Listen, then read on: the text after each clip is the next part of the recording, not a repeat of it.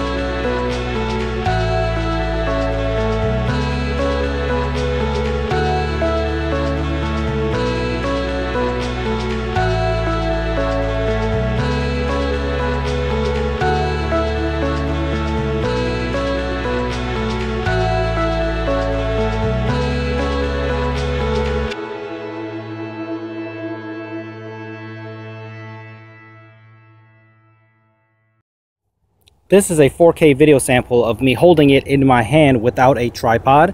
As you can see, the tripod's right there. And this is me walking around here. And I'm going to get some sample footage just to see what it looks like with the optical image stabilization. And let's see if there's any bouncing around or anything like that. It looks great so far from what I can see on the screen itself. Nice little flare there. Let's bring this back down.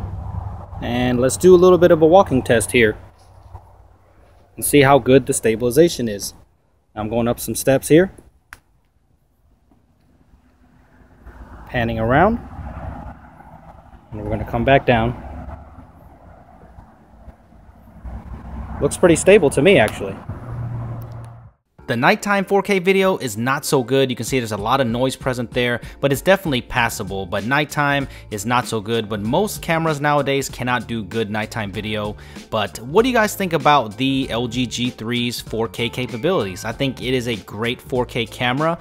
Now, there are some overexposure and oversaturation issues, as you can see if you go back and look at the flower and some of the other colors. It is a little bit overexposed, oversaturated, but you can get some great 4K video from the G3. So let me know what you guys think in the comment section below, and make sure you subscribe to my channel if you haven't already for more great content, and I will see you guys in the next video. And make sure you follow me on Twitter if you don't already, @SuperScientific. See you guys in the next video.